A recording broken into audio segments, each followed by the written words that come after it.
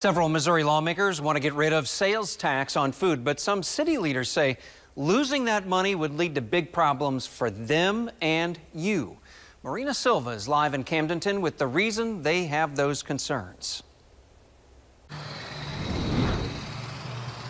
Well, Paul, the city of Camdenton is saying absolutely not when it comes to eliminating a food sales tax. Now, here in Camdenton, they don't get any money from the property taxes, so they rely on those sales tax for their money. But as you can imagine, people that live here would like to save some money.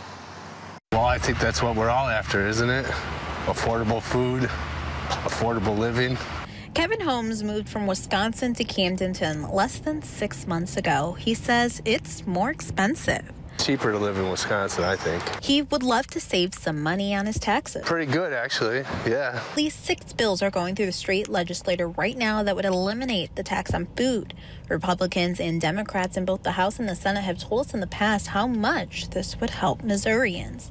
But city leaders say lawmakers don't understand how badly this would hurt Missouri cities. It would absolutely be devastating. Jeff Hooker is the city administrator in Camdenton. He says the tax cut would eliminate more than $1 million of the city's $6 million budget. You would see a decrease in infrastructure projects. I would have to definitely probably reduce staffing. He says spending money on things like roads and the city pool would be reduced. It's not just a little cut here or a little cut there. It's pretty massive. Holmes says it would better help people pay for food. I think a lot more people could afford the food, better foods, and be a relief to the expense of groceries these days.